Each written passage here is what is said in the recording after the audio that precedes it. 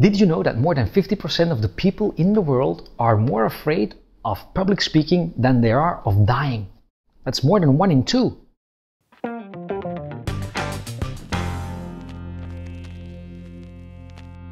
Whenever we go out to speak in public, if it's 10 people, 1,000 people, or just one person in front of you, something happens. Namely, one of our 5 senses is fired off. The 5 senses: I see something, I smell something, I taste something, I hear something, or I feel something. When one of these is fired off, something happens inside my brain. Namely, it's called adrenaline. When adrenaline goes inside my brain, my teeth will go like, and my pitch will go up because I'm going to speak a little more high, and I'm most likely to speak very fast.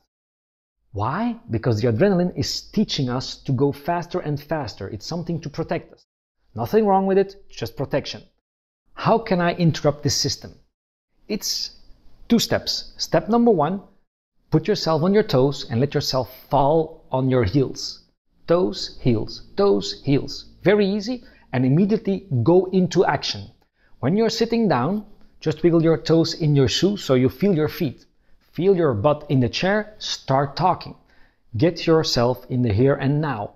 Nothing to be afraid of. Number 2, get your chin parallel with the floor.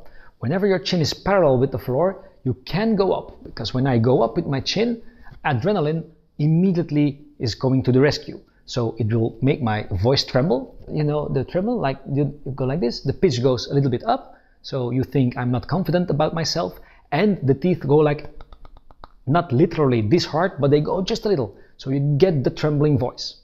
So easy. Get the chin like this, stand on your feet, wiggle your toes, and you're ready, set to go.